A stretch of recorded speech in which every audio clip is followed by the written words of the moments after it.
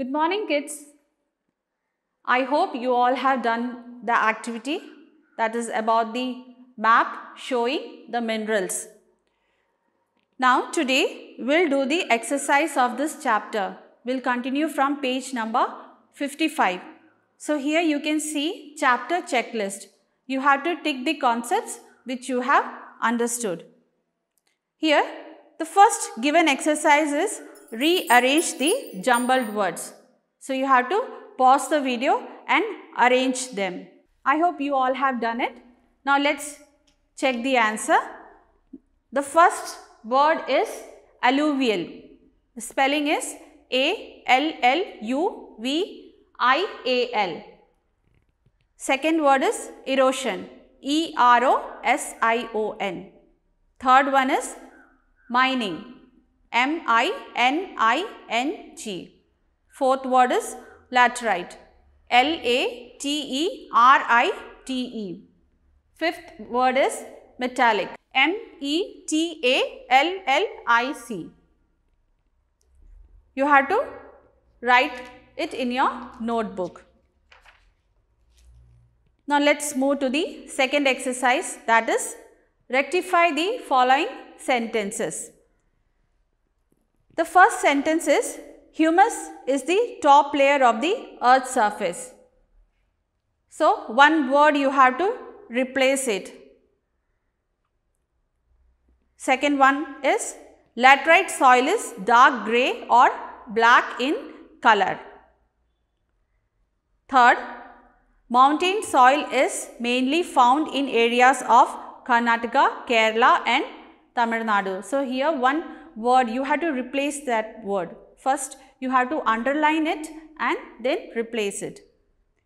Fourth one, the minerals from which we get metals are called non-metallic minerals. Fifth, iron found in milk helps us to build strong and healthy bones. You have to pause the video and complete it. Now let's check the answer. So the first one, humus is the top layer of the earth's surface. So here you have to write soil instead of humus. The second one is laterite soil is dark grey or black in color. So you have to write black instead of laterites.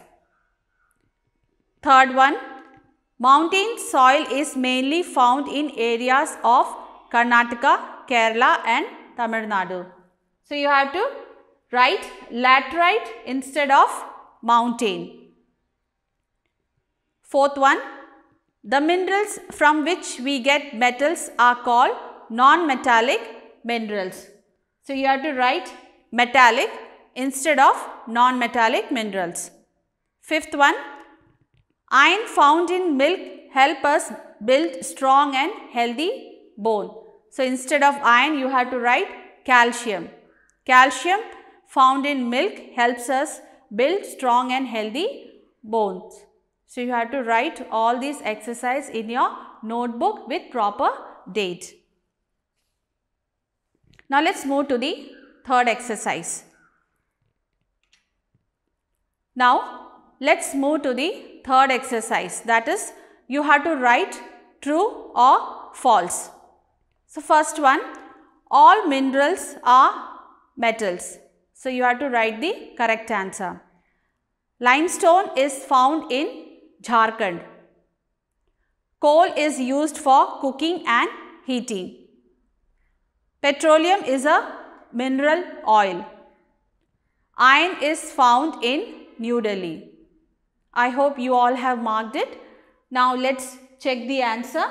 So the first one, all minerals are metals. It's a false answer. Second one, limestone is found in Jharkhand. It is false. Third one, coal is used for cooking and heating. True. Petroleum is a mineral oil. True. Iron is found in New Delhi. So, iron is found in Jharkhand, Odisha, Chhattisgarh and Karnataka. Now, let us move to the next exercise, that is answer the following questions. So, here you can see the first question is, what are the different types of soils found in India? So, the different types of soils found in India are alluvial soil, black soil, red soil, laterite soil, mountain soil and desert soil. Second question is, what causes soil erosion? So, soil erosion is caused by the following reasons: strong wind and heavy rainfall which remove the top layer of the soil. Second is clearing of forest for agriculture and construction of houses also affects the soil. Third question is, why should farmers grow different crops one after another on the same land? So, the answer is, farmers should grow different crops on the same land because growing the same crop in a particular land reduces the fertility of the soil. Fourth question is, what are metallic minerals? So, the metallic minerals are those minerals from which metals can be extracted. For example, gold, silver, iron, copper.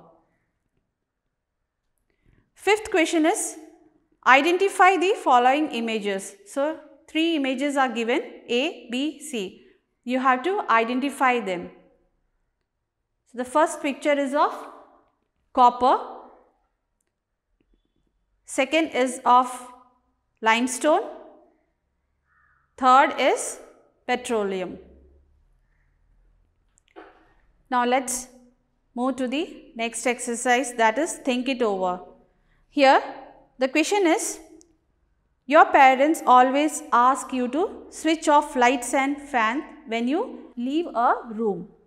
Is it important to follow this? Why or why not?